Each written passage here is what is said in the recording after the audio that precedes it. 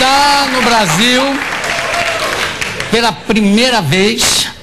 Já fez show no Rio de Janeiro, fez show em São Paulo, depois ainda vai fazer show em Brasília e Belo Horizonte, vai fazer, já fez Belo Horizonte, vai fazer Brasília, enfim, cantor e compositor americano, canadense, para mim um dos mais comoventes da nova geração. Rufus Wainwright, please!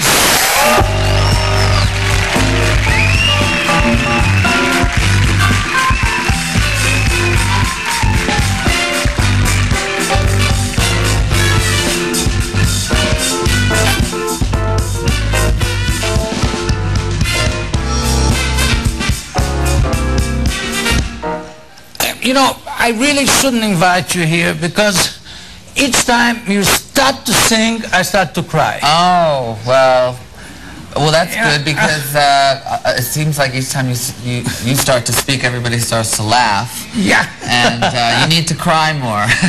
That's right. Because you laugh too much. That's right. No, you really moved me. You know, the first time I saw you, it was in a Leonard Cohen movie, the movie, yeah. Yeah, and I'm a fan of Leonard Cohen. I think it's something that we have in common also. Yes, yes. And you were doing... I did 3 songs actually in that. Exactly. I did Hallelujah, and I did Chelsea Hotel. Everybody. And I also did And Everybody Knows, yes. And please don't tell him that, but it's the first time that I've heard someone singing his repertoire better than him. Oh, Lord. Well, yeah. I'll tell him that tomorrow. Just kidding. No problem. And also your sister, for the first time I saw her there. And I know your mother here on the show, and I want to marry her. Yeah, I know my mother's very, very beautiful. But you're married already, though. No, I'm not. You're not? No, I was married. But okay. I'm single, yes. Well,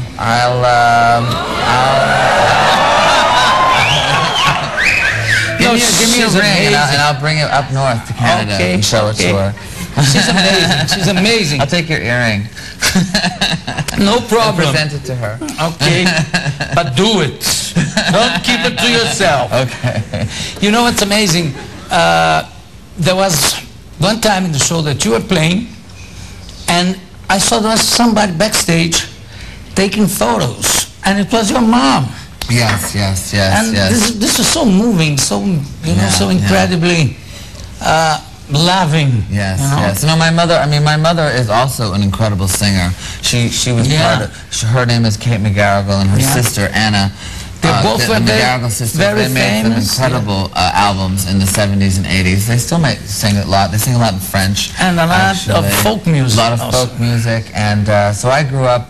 On stage with them, and I also, I was basically a theatrical slave as a small child, and they brought us out on tour. So she's always, been such a fan of backstages and stages and going on tour buses and stuff. It's and really your first time on stage. My first time on stage.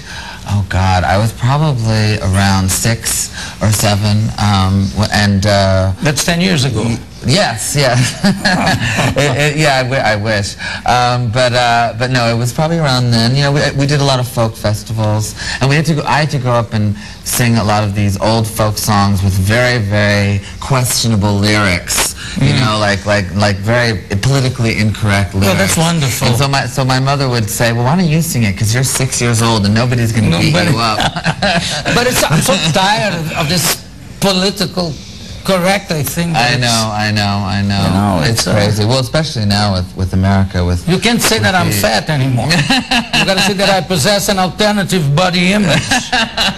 This is tiresome. That's very funny. And you're from New York originally, but I was born in New York, but then I was brought up in Canada. Yeah. Donc, vous parlez français comme vous parlez la même chose. Assez bien. J'ai fait quelques fautes, but for French people, if you make mistakes, they think it's sexy. Apparently, so I make a lot of mistakes. And you know that it's funny because I have something about Canada. I was 13 years old when I was there. My mother took me, and I still have a childish fixation about the Mounties, the mounted police uniform. Right. And I interviewed here the consul. I said, I will if you find me an uniform. Wow, and they Look did. at that. Where? Oh my God, there you are. Wow. And I still have it. Take it away. Take it away. But the boots are wonderful. The boots are beautiful. Yeah, they're fetishistic. Yeah, boots, and very sexy. Very sexy. And there were two guys who came, two officers, just to dress me up because it's difficult. It passes through a lot of things and all that, and it's very nice. You said you speak French, of course. Yes. And you're writing an opera. This is something that I'm looking forward to hear. Thank you.